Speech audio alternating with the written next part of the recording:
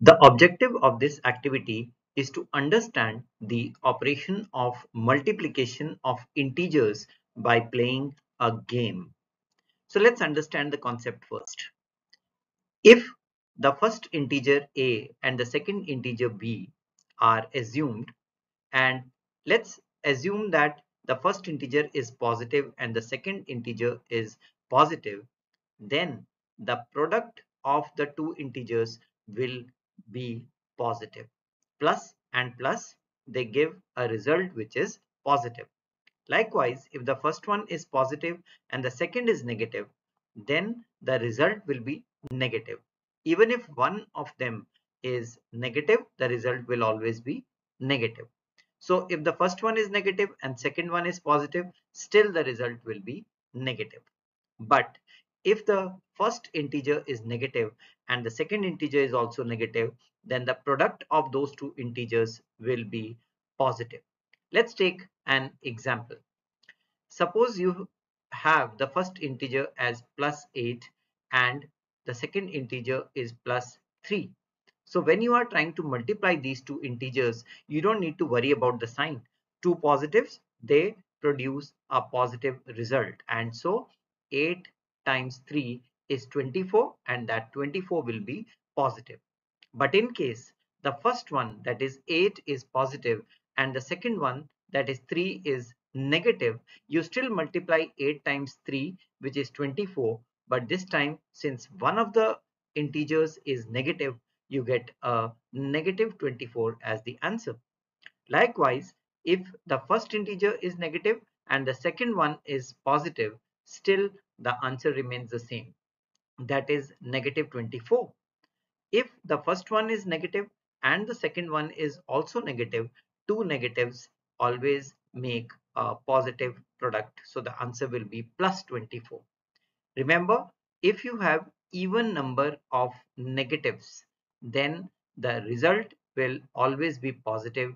And if you have odd number of negatives being multiplied together, the result will always be negative. And that is the concept of this particular activity.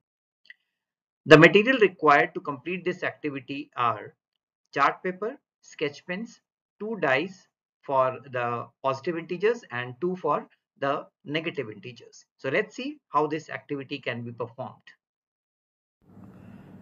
So in this activity on multiplication of integers, you can see I have drawn a 11 by 7 grid, and on that grid I have left out the last two cells and the first two cells here. In the remaining cells, I have written integers starting from 36, then moving down to 28 in this row, then 27, and then moving down to 17, 16, and then moving down to 6, 5, and then 0, and then going into the negative integers, minus 5, minus 6, up to minus 16, then the same process is repeated up to minus 36. So we have written the integers from 36 to minus 36. So what do we do with this grid? This grid will be used for a game which is to be played between two players using a dice. As you can see, I have taken a dice here, and what is the first player going to do? He is going to roll the dice.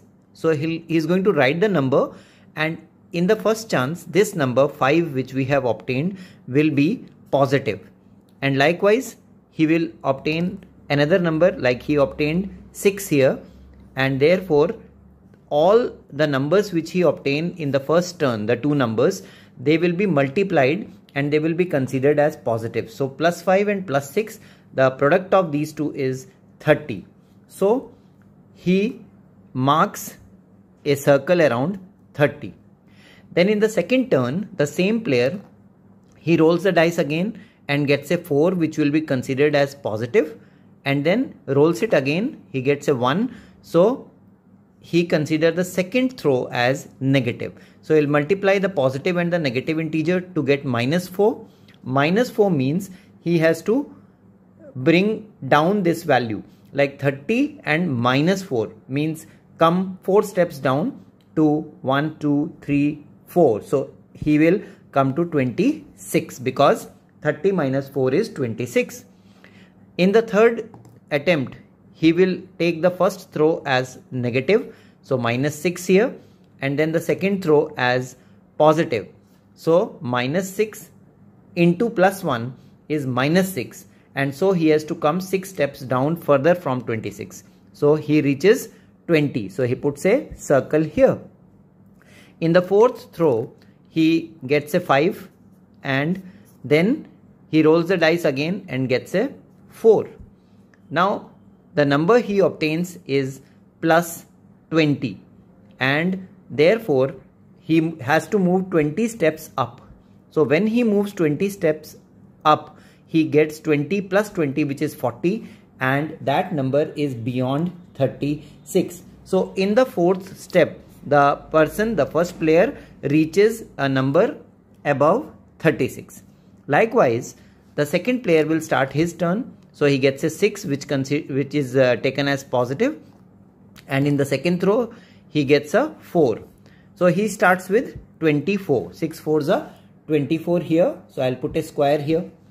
In the second turn, 2 is taken as positive, and the second throw 6 is taken as negative. So this is minus 12.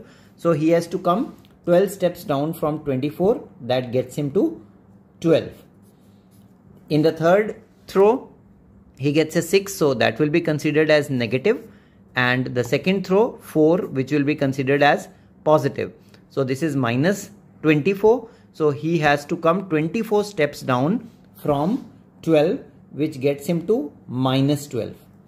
And in the final throw, he has to consider both of them as negative. So minus 2 here and a minus 2 again, which is plus 4, and plus 4 means minus 12 plus 4 is minus 8. So he reaches minus 8. The first player reached a number beyond 36, and the second player reached a number minus 8. Which one is the greater one of them? Player A gets the greater number, and therefore player A becomes the winner. So that completes our activity on multiplication of integers.